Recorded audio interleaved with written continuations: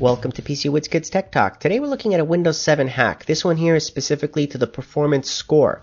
So you might have noticed that when you go into your computer properties, there's a rating in there. So just right click on computer and then click on properties here and you'll get to that.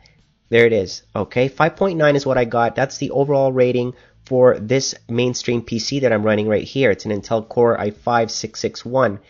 And if you wanted to hack that score and change it to 7.9, for example, it's actually quite simple to do.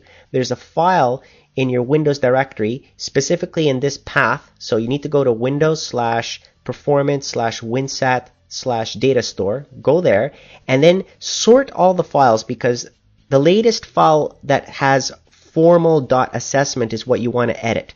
Okay, so get the latest file from that list that says formal.assessment on it, and that file actually has the score in there. So edit that file with WordPad, for example, and then inside of WordPad or Notepad, you're going to basically look for the system score. Okay, so 5.9 is what my system score was.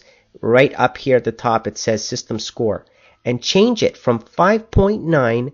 In this case, I'm going to change it to 7.9. Okay, and then after you just do that simple change there, simple edit, just save the file. So click on File, Save, and that's it. Next time you go ahead and you open up the performance score, the rating, you'll see now that it says 7.9. So let me just quickly do that. Go back here to Computer, right click, click on Properties, opens up the Properties window, and voila, there it is. 7.9 is the score for this machine right now. So terrific little hack. If you have any more questions or looking for tips, check out my forum on PCWizKidsTechTalk.com/forum. I hope you enjoyed this video, and thank you for watching.